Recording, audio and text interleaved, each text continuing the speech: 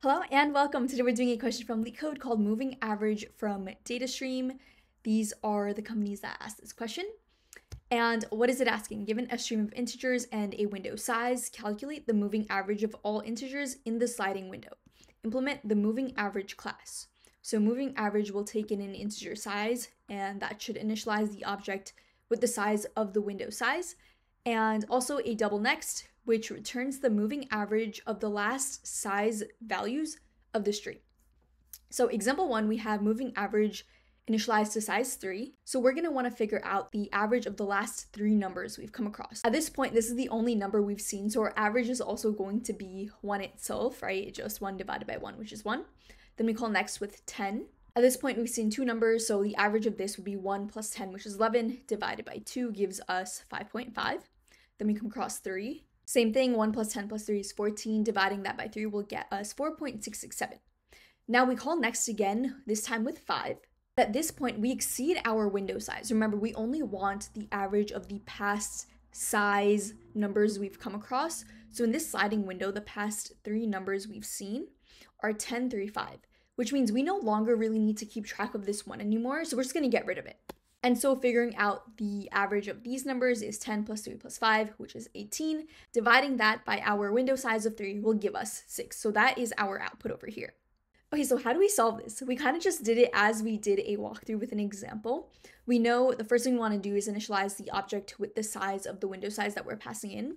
So let's just define that. Self.size is going to be the size that we pass in. What else do we want? We know we only want to keep track of the last size numbers, and anything beyond that we don't really need. For this, we can use our queue data structure, first in, first out. We're just going to append to the end of our queue every new number that we see. And once we exceed our window size, we're just going to remove from the front the earlier numbers we had seen. So we always keep that length of the size that we want. So let's initialize a queue. Self.queue is going to be dq. Now, what if instead of just 3 numbers, our window size was, say, 15? So we had something like this, a lot of 10 3s and 5s. So to this, say I'm adding on another number, 8, which means this number is now going to get pushed off, and we need to recalculate the entire average. So we need to sum up all of these numbers and then divide by our window size. But instead of summing up every single number in our window size for a sum every single time, what are we doing? We're only getting rid of one number and adding in a new number. So we can just simulate that, right? Just keep track of a running sum. And every time we exceed window size, we're going to subtract by the number we want to remove and add by the number we're entering. This way we can reduce the number of operations actually needed. And every single time we have a running sum, we'll just divide by our window size or however many numbers we've seen if we haven't hit that window size. So let's also keep track of a running sum. Running sum is going to be initialized to 0. For next, we know we are passing in a number. What do we want to do? We just want to add this to the end of our queue. So self.queue.append our val.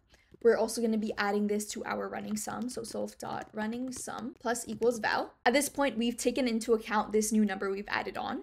But what if we exceed that window size? So if length of self.queue is greater than self.size, we want to remove the earliest value we've seen. So that's going to be on the left, which means we want to pop left from our queue. So self.queue.pop left, and this is going to return that earliest number.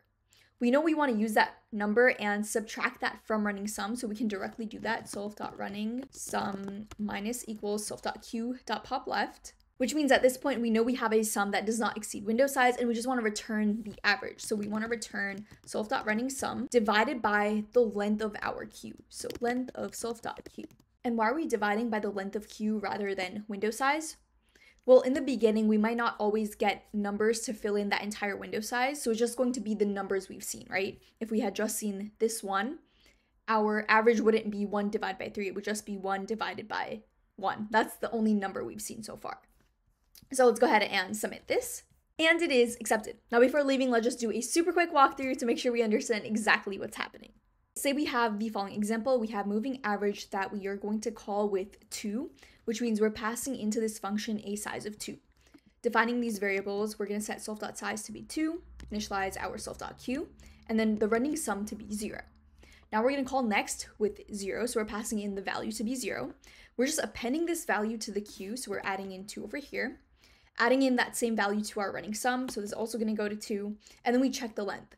The length of our queue is just 1, it's not more than the size of 2, so there's nothing we need to bump out. And we just return the running sum, which is 2, divided by our length, which is 1. So we're going to return 2 as our output. This is the average so far. Calling next again with 4, we do the same thing. We just append to our queue, so we're appending 4. Next, we update running sum, so this is going to go up to 6. This if condition, the length of our queue is 2, but it's not greater than our size, so we don't go in here. And we calculate running sum, so 6 divided by our length, which is 2, so we output 3. We call next one last time with 3, so we're again appending this value to our queue, updating running sum, so adding 3 to this total puts it at 9. And this time when we make a check, the length of our queue is greater than our size. So what we're going to do is subtract from running sum what we get once we pop left. Popping left removes this 2, and we want to use that 2 and subtract from running sum, which puts us at 7.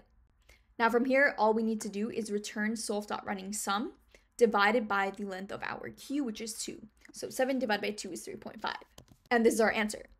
So this is how we solve moving average from data stream. If you have any questions with this whatsoever, let me know down below in the comments. If this video was helpful, like, comment, share, and subscribe. It really supports the channel. And as always, I will see you in the next one.